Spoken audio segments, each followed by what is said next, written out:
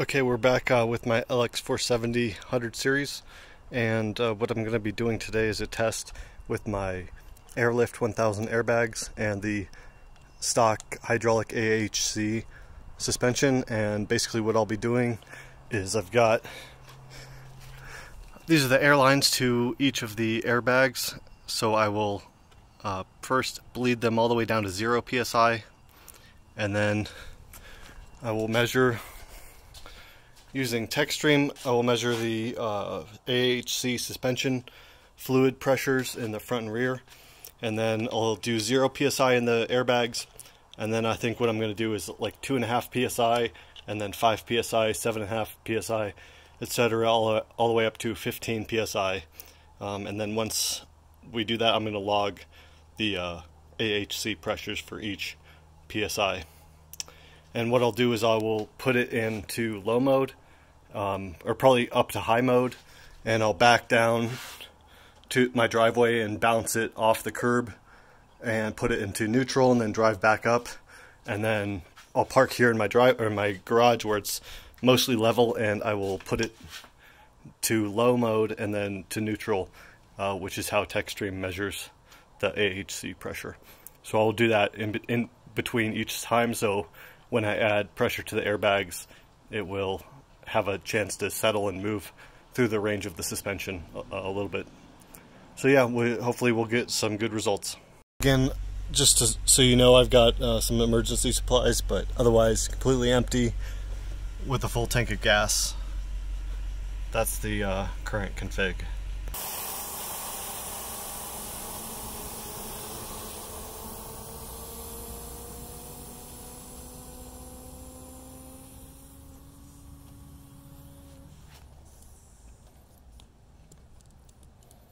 Okay, so I bled down both of them. Yeah, so there's 0 pressure now in the bags. While we're waiting, I'm going to go into high mode, and I'll back out.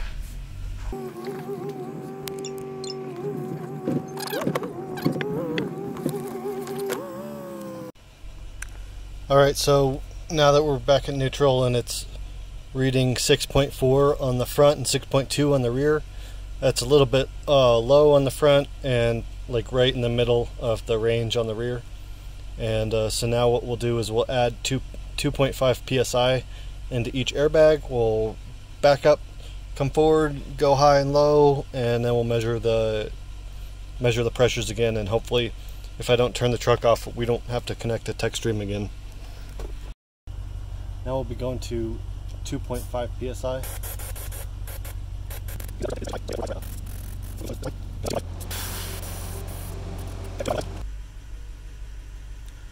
Alright, so with 2.5 psi in the bags, we're at 6.8 in the front and 7 in the front, 5.9 in the back.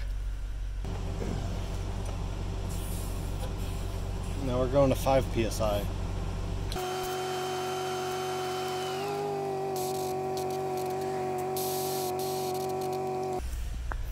Okay, so with 5 psi in the bags, we're at 6.7 in the front and 5.6 in the rear. 7.5. Okay, at 7.5 psi, we're at 6.8 front, 5.2 rear.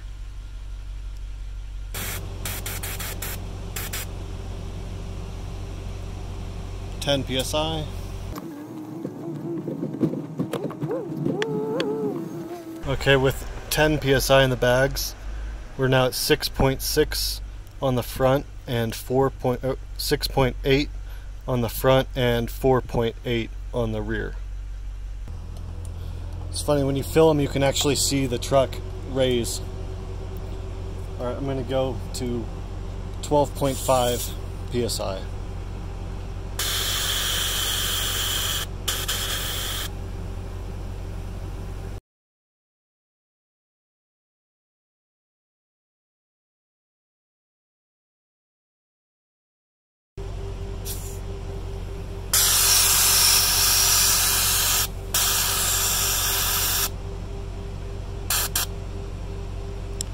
15 psi.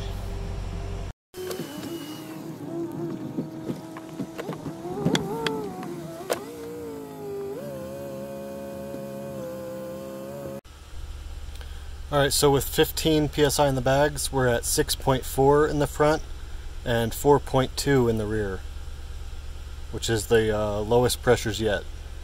Alright, so in conclusion, basically it's a no-brainer. The more air you put in the airbags, the less work that the hydraulic suspension has to use. I drive around with between 3 to 5 psi in my airbags. I try to keep them at that. Bleed down when the weather gets hot, and then add air when in the winter when it gets cooler.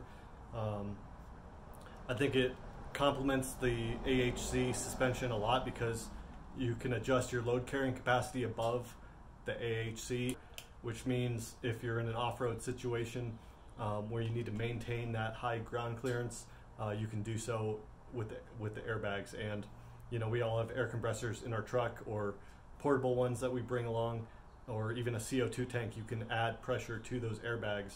So I've read stories about people, they've been wheeling all day and they get to a section and suddenly their AHC goes to neutral, or sometimes it even goes to low, and no matter how much they push on that button, turn on and off the truck, it just won't go up, and that's because those pressures are being exceeded. You saw on the screen that the accumulator pressure is only a maximum of 10. So if you need more than that 10 to lift the truck up, it's just gonna flatline at 10, and that's all you get. So with airbags, you can use a air compressor and increase the load capacity.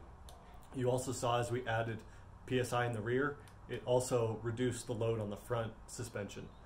So if you're gonna do this, you should tune your torsion bars and your AHC pressures and all that stuff, and kind of get an idea, like I'm showing you in this video, of how the airbags affect it. I don't think there's any problem with going too low on pressures, except your if your pressures are too low, then your ride is going to be bumpier, and if your pressures are too high, then that is going to, over time, it could cause like seals to fail or your shocks to weep fluid, things like that.